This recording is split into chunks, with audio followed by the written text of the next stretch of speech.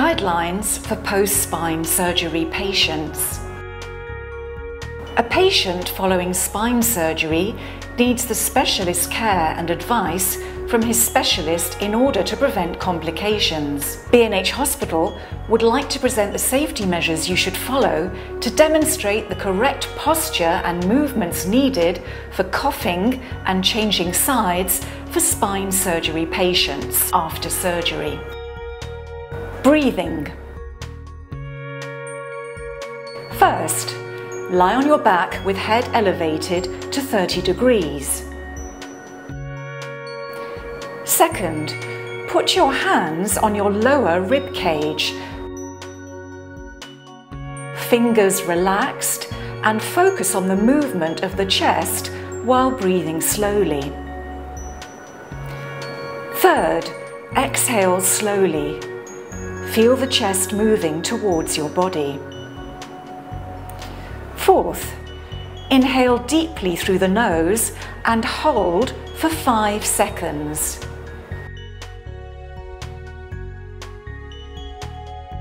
Exhale slowly through the nose and mouth. Finally, repeat the cycle 10 times.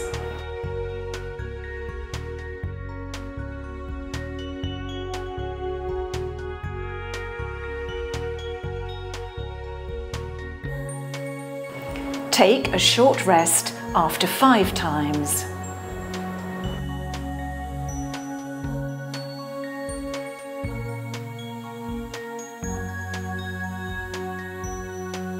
Coughing.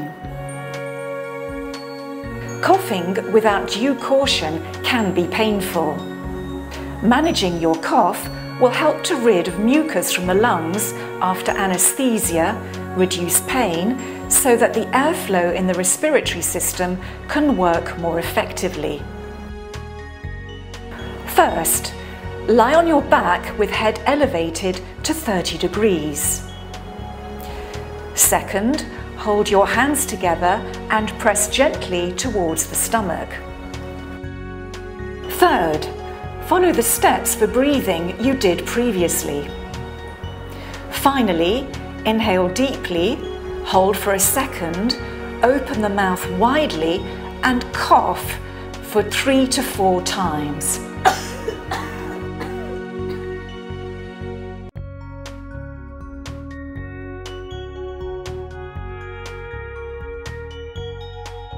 A patient following spine surgery must follow the correct procedure for changing posture in order to prevent back muscle damage and speed up the healing process.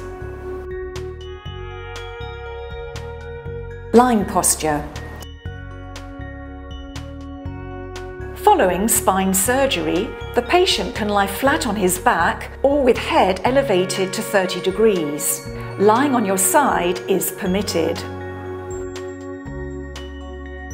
The posture for lying down. First, move your body up towards the head of the bed until your hip is positioned above the middle of the bed. Second, lift your knee to 30 degrees as is comfortable for you. Finally, lift your head to 30 degrees as you feel comfortable in order to do so. The correct lying posture is that the hips must be positioned at the curve of the bed. The back fully touches the bed without bending. Side lying posture. First, lie down normally. Second, bend your knees and hips towards the stomach. Third, use the hands to support the body while changing sides. Move the shoulder and hips at the same time to prevent the spine from twisting.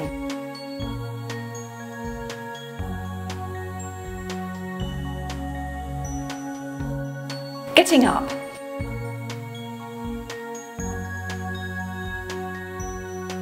After the doctor allows you to get out of bed, please follow these steps.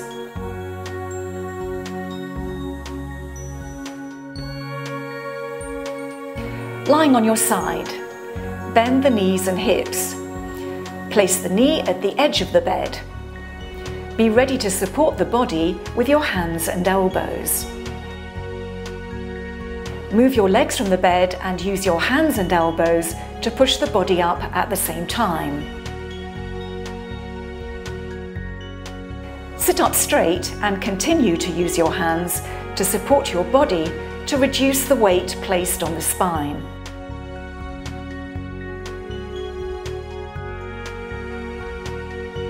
In order to lie down, please follow the steps in reverse.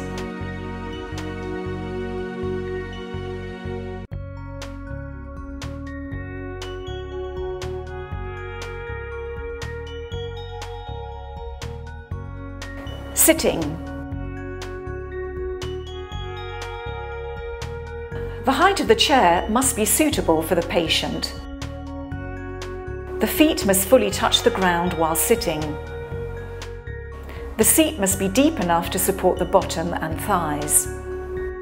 The back of the chair must support the lower spine and should not be elevated more than 100 degrees. If the chair's depth is too deep, use a pillow to adjust the seat and support your back.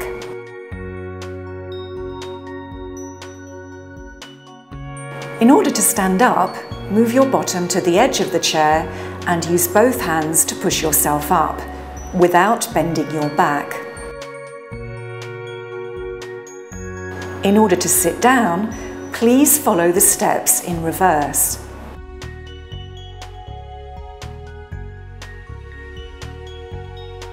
Patients should practice these guidelines before spine surgery regularly in order to gain both physical and mental readiness, prevent complications, and speed up the recovery process.